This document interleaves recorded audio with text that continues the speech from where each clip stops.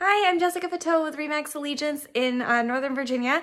I'm here today to talk to you about kitchens and what to do if your kitchen is outdated and you want to sell your house. You have three options. Option one is to do nothing and make up for it with the price. Option two is going to be my favorite option in general, which is to do a mild kitchen reno. What does that mean? That means painting your cabinets to something popular like white or gray, putting in granite counters, maybe doing new appliances, put in new fixtures and things like this, maybe paint.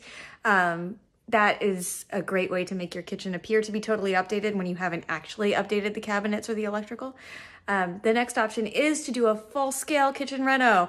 Unless you're super handy, you're probably not going to get your money back on this.